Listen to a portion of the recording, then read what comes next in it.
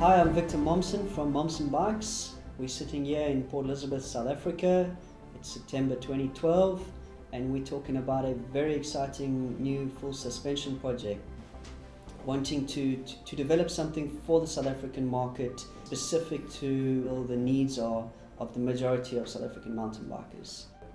I was approached to work on a new project, predominantly a lightweight cross-country marathon suspension bike.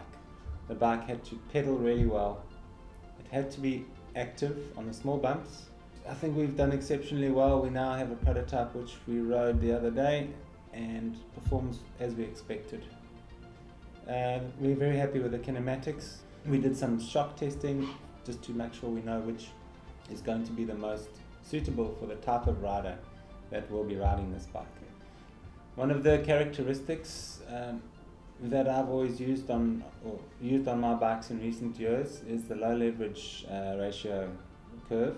The bike almost feels as if it's got more travel than it does. It allows you to run lower pressures and put less force and strain on the frame. We ended up with more of a linear curve, but with a little bit of progression.